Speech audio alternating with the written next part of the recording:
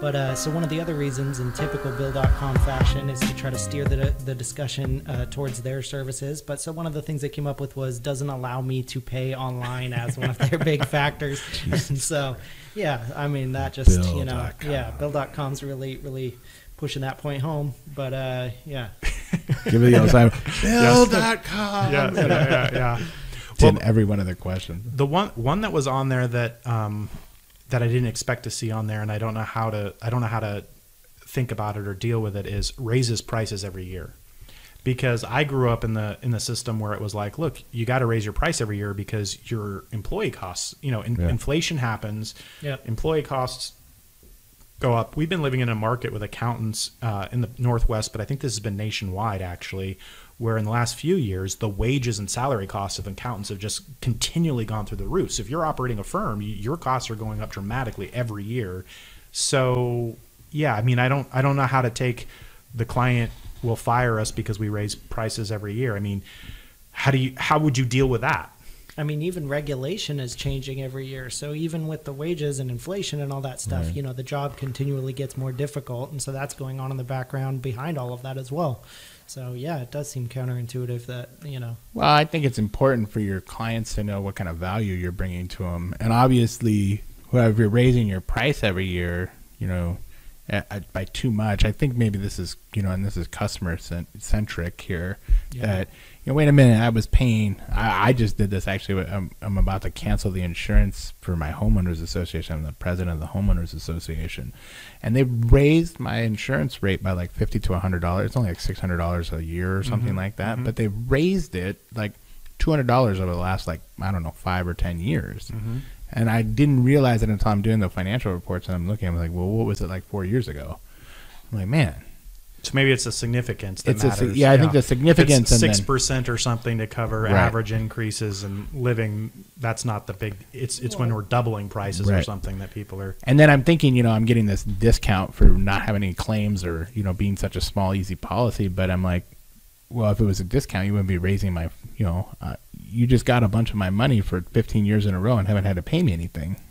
See, that's the point, is that in that example, you don't feel that you're getting anything more from your homeowner's insurance each year. They're what they're bringing to the table isn't getting better every year. Right. And you don't feel like the game of homeowner insurance is getting more difficult for them to administer, right? So you're not going to accept that as a reason. Yeah. But but in an industry like accounting, I think it's a lot more obvious that there is a lot of things changing, and that to keep up with it takes a different effort. Well, I can remember clients at my former firm, they would call and balk about 3% raises every 3 years or something like that. Yeah. And I'm like, are you kidding me? Well, you know what I just thought of, and it kind of, to your point about things changing, is that this also flies in the face of a lot of firm strategies, because a lot of firms will say, well, we'll take the small business client or kind of that startup business and we'll do it at near break even or even a slight loss, because once we're in there and we become their trusted advisor again, right?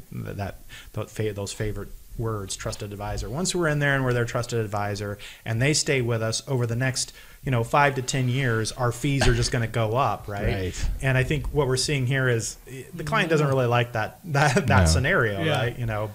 But again, I think reasonably, if you're a growing company, your needs actually change, and it usually means you need more and more services and more complex services over time, and so you should anticipate that your cost of legal, accounting, all that stuff is going up over time, just like your head count is going up as you're growing your business. So hopefully that's not the issue for clients when we see data like that. But yeah, that one perplexed me a little bit in terms of, it doesn't perplex me obviously that, of course, if I'm the client, I would not want my prices to go up if I could avoid it, right? But it perplexes me of, okay, well, what do we do about it on our side as the service providers of the firm?